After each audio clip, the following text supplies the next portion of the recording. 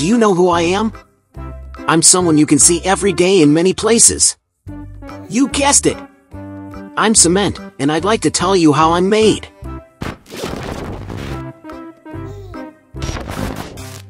The process starts in quarries, where raw materials are extracted, mainly limestone.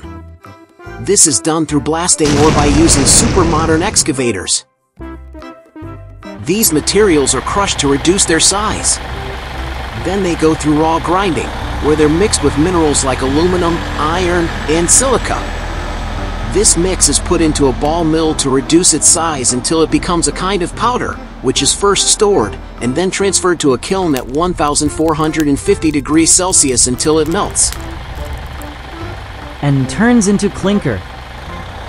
Little balls like me, sometimes made in Chile, and sometimes shipped from very far away.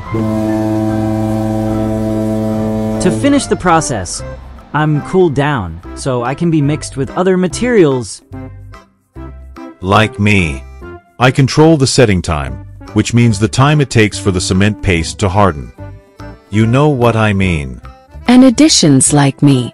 I'm a type of volcanic ash extracted from underground, and together with clinker and others, I help give strength and durability to structures.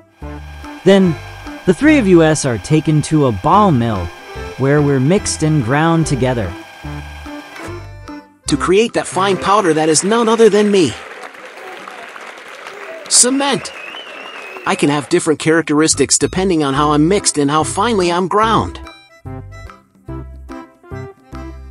I'm used to make prefabricated products like water ducts, beams, or posts, or to make concrete used for building bridges, highways, hospitals, wind farms, solar towers, sidewalks, and of course, the pavement where cars drive every day. I'm everywhere! Now that you know how I'm made and what I'm used for, every time you see a construction site, a building, or a street, remember me, cement.